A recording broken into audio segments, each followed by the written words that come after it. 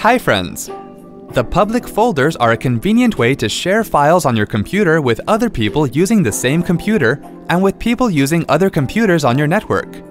Any file or folder you put in a public folder is automatically shared with the people who have access to your public folders. If you wish, you can disable the sharing anytime. Here's how this can be done on your Windows 8.1 PC. Click the down arrow icon at the bottom left of your start screen to access all the apps installed on your PC. Click on Control Panel under Windows System. Click on Network and Internet.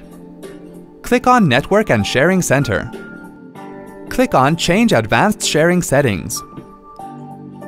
Scroll to the bottom of the page and then click on the down arrow next to All Networks. Select the radio button beside Turn off public folder sharing. People logged on to this computer can still access these folders. Once done, click on Save Changes to apply the changes. Hope this was easy to follow. Thanks for watching. To check out more related tech videos, click here. If you have any query or want to share something with us, click here.